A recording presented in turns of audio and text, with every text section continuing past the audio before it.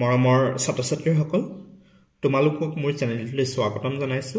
আজিৰ এই ভিডিঅ'টিত তোমালোকৰ অষ্টম শ্ৰেণীৰ গণিত পাঠ্যপুথিৰ 14 নম্বৰ অধ্যায় বীজগণিতীয় ৰাশিৰ উৎপাদক বিশ্লেষণ নামৰ যিটো অধ্যায় আছে সেই অধ্যায়টিৰ অনুশীলনী 14.1 ৰ অংকবোৰ লৈ আহিছো।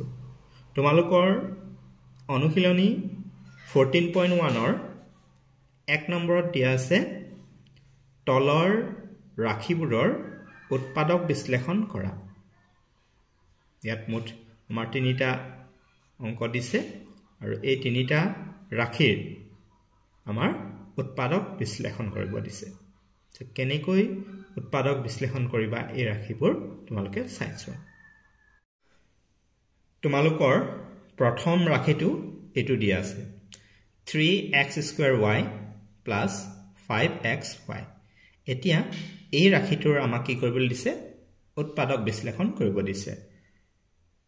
ইয়াৰ আগতে ইতিমধ্যে তোমালোকে আগৰ শ্ৰেণীসমূহত উৎপাদক বিশ্লেষণ কেনেকৈ কৰা হয় বা উৎপাদক কেনেকৈ উলিওৱা হয় তোমালোকে শিকি আহিছা। এতিয়া এই ৰাশিটোৰ ক্ষেত্ৰত তোমালোকে কি কৰিবা, ইয়াত তোমালোকে প্ৰথমে এই হহকটো চোৱা। ইয়াত 3 আছে আৰু ইয়াত কি আছে 5 আছে আৰু ইয়াত x স্কোয়াৰ আছে আৰু ইয়াত x আছে। ইয়াত x স্কোয়াৰ মানে ইয়াৰ অৰ্থটো কি, x স্কোয়াৰ মানে x কেইটা আছে, x দুটা আছে, x স্কোয়াৰ। x স্কোয়াৰৰ অৰ্থ হৈছে x into x। x square এই ওপৰত যিটো সংখ্যা আছে ইয়ে x কেইটা আছে সেইটো বুজাইছে, ইয়াত x দুটা। ঠিক তেনেধৰণে যদি x যদি কিউব থাকিল হয় তেতিয়াহ'লে x কেইটা বুজাব, ইয়াত x তিনিটা থকা বুজাব। তাৰমানে x into x into x। নিশ্চয় বুজি পাইছা। চ' x স্কোয়াৰ মানে x ইয়াত দুটা আছে আৰু ইয়াত x এটা আছে। ঠিক তেনেকৈ ইয়াত y এটা আছে আৰু ইয়াত y এটা আছে। গতিকে আমাৰ এই যি দুটা পদ আছে এইটো এটা পদ হ'ল, এইটো এটা পদ। এই দুটা পদত এতিয়া আমাৰ কোনটো কমন হৈ আছে, ইয়াত 3 আছে ইয়াত 3 নাই, বা ইয়াত 5 আছে ইয়াত 5 নাই, গতিকে এইটো কমন নহয়। কিন্তু ইয়াত তুমি চোৱা ইয়াত x আছে ইয়াতো x আছে, গতিকে আমাৰ xটো আমাৰ কমন আহিব, মানে দুইটাতে আছে। ঠিক তেনেধৰণে y ইয়াতো আছে ইয়াতো আছে, গতিকে আমি yটো কমন ল'ব পাৰিম।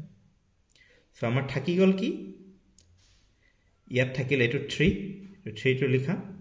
তাৰপিছত ইয়াত আমাৰ x স্কোয়াৰ আছিলে, x দুটা আছিলে, আমি এটা x লৈছোঁ ইয়াত, গতিকে ইয়াত এটা x থাকিব সেইটো লিখিবা। আৰু এই yটো আমাৰ কমন আহিছে গতিকে ইয়াত y নাহিব। ঠিক তেনেকৈ প্লাছ এইটো 5 আহিব, এই xyটো ইয়াত আমাৰ কমন হৈছে। চ' এই ৰাশিটোৰ উৎপাদক বিশ্লেষণ এইটোৱেই। নেক্সট 2 নম্বৰটো চোৱা। 2 নম্বৰত তোমালোকৰ দিয়া আছে 10x² y minus 5xy square। এতিয়া এই যিটো 10 আছে 10, এই 10টোক আমি কি বুলি ভাঙিব পাৰোঁ, 10টোক আমি 2 পূৰণ 5 বুলি লিখিব পাৰোঁ। আৰু এইটো x² y যিটো আছে এইটো লিখি দিয়া x² y। নিশ্চয় বুজি পাইছা। এই 10টো আমি কেনেকৈ লিখিলোঁ, 2 পূৰণ 5 মানে 2 5 গুণ 10 আৰু এইটো আমি 10টোক ইয়াত ভাঙিলোঁ মাইনাছ 5xy স্কুৱেৰ। এতিয়া তোমালোকে মন কৰাচোন, ইয়াতো 5 আছে, মানে এই গোটেই যিটো পদ এই পদটো চাবা, এই পদটো চাবা, ইয়াতো 5 আছে ইয়াতো 5 আছে, গতিকে 5 কমন। ইয়াত x আছে ইয়াতো x আছে, ইয়াত দুটা আছে, ইয়াত যিহেতু এটা আছে গতিকে আমাৰ এটা x কমন আহিব। ঠিক তেনেধৰণে ইয়াত y আছে আৰু ইয়াত y স্কুৱেৰ মানে দুটা আছে। নিম্নতম যেটো কম সংখ্যক হেতু আহিব y, হেতু আহিব।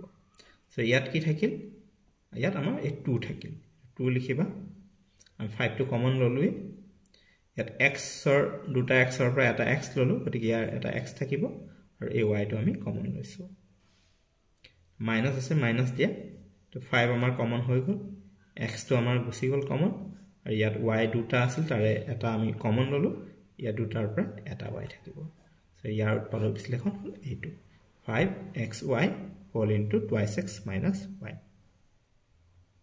আশা কৰিছো তোমালোকে বুজি পাইছা কেনেকৈ উৎপাদক বিশ্লেষণ কৰা হৈছে নেক্সট 3 নম্বৰটো চাইবা তোমালোকৰ 3 নম্বৰত এটো দিয়া আছে 7 a square bc minus 21 ab square c plus 14 abc এতিয়া আমি যদি হহকপুৰ চাও প্ৰথমে ইয়াত 7 আছে ইয়াত কি আছে 21 আছে সো 21 টো আমি 3 into 7 বুলি আমি লব পাৰো 21 ৰ উৎপাদক 3 7 গুণ 21 একেদৰে 14 আমি কি লব পাৰো 2 into 7 মানে 2 7 গুণ 14 তাৰ মানে ইয়াতো 7 আছে আৰু ইয়াতো আমি 7 আছে বুলি ধৰিম 21 মানে 7 টো আৰু 14 এই 7 টো তাৰ মানে আমাৰ 7 কমন আহি যাব বা তোমালোকে এটা লাইন লিখি লোৱা 7 তাৰপা এটো a square bc লিখা minus এটো 21 টো 3 into 7 লিখা আৰু a b square c plus 14 টো 2 into 7 মানে 2 7 গুণ 14 a b c এটো লিখি লোৱা সো 7 7 7 7 কমন লোৱা ঠিক তেনেদৰে ইয়াত a square ইয়াত আছে a ইয়াত আছে a ইয়াত দুটা a কিন্তু a দুটা পদত এটা এটা আছে গতিকে এটা a কমন আহিব একেদৰে ইয়াত b ইয়াত দুটা b ইয়াত এটা b গতিকে এটা b আহিব কমন c c c সবতে এটা এটা c আহে c কমন আহিব সো এই প্ৰথম পদটোত কি থাকি গল ইয়াৰ পৰা আমাৰ 7 আহিল a আহিল দুটা এটা a আহিল ইয়াত এটা a থাকিল b আহিছে c আহিছে সো ইয়াত a থাকিল minus 3 টো থাকিলে 7 টো আমাৰ common goal a common goal b square এটা b গল গতিকে এটা b থাকিব আৰু c টো আমাৰ কমন গল সেটো প্লাস 2 আছে আমাৰ 7 গল আৰু a b c O common আহিল গতিকে এটো সো আমাৰ ইয়াৰ পাৰফেক্টন 7 a b c whole into a minus 3b plus 2 আশা কৰিছো তোমালোকে এই 1 নম্বৰৰ এই তিনিটা ৰাশিৰ আমি কেনেকৈ উৎপাদক বিশ্লেষণ কৰিলো বুজি পাইছা মৰমৰ ছাত্ৰ-ছাত্ৰীসকল আজিৰ ভিডিওটি মানে আছিল ভিডিওটো কেনে পালা ভাল লাগিলে লাইক এটা কৰি দিয়া যদি অংকবোৰ বুজি পাইছো বুলি ভাবিছা তোমালোকৰ বন্ধু-বান্ধৱীৰ সৈতে শেয়াৰ কৰি দিয়া ভিডিওটো যাতে তেওঁলোকেও ভিডিওটো পায় আৰু অংকবোৰ কৰি বুজি ল'ব পাৰে আৰু যদি মোৰ চেনেলটো প্ৰথম আহিছে আজি তেন্তে চেনেলটো সাবস্ক্ৰাইব কৰি ৰাখিবা যাতে আগলৈ এনেকুৱা ধৰণৰ ভিডিওসমূহ পাই থাকা আৰু মোৰ চেনেলটোৰ সৈতে জড়িত হৈ থাকিবা যিহেতু এই চেনেলটোত তোমালোকৰ সকলো বিষয় ভিডিও নিয়মীয়াকৈ আগবঢ়াই থকা হয় লগতে তোমালোকে মোৰ চেনেলটোৰ প্লেলিষ্ট সেকশন এবাৰ চেক কৰি চাব পাৰা তাত তোমালোকৰ বেলেগ বেলেগ বিষয় প্লেলিষ্ট ধুনীয়াকৈ কৰা আছে তোমালোকে নিৰ্দিষ্ট বিষয় প্লেলিষ্টত গৈ নিৰ্দিষ্ট পাঠৰ ভিডিও চাইটাৰ পৰা আয়ত্ত কৰি ল'ব পাৰিবা কৰবাত কিবা অসুবিধা পালে বা বুজি নাপালে তোমালোকে মোক কমেন্ট বা হোৱাটছআপ যোগে জনাব পাৰা মোৰ হোৱাটছআপ নম্বৰ হৈছে 7086618134 ইয়াৰ নেক্সট ভিডিওত এই অনুশীলনটোৰ বাকি যিখিনি অংক ৰৈ গল সেইখিনি তোমালোকৰ বাবে মই লৈ আহিম আৰু তাৰ লিংক তোমালোকে এই ভিডিও ডেসক্ৰিপশ্যনত পাই যাবা ভিডিওটো চাবৰ বাবে ধন্যবাদ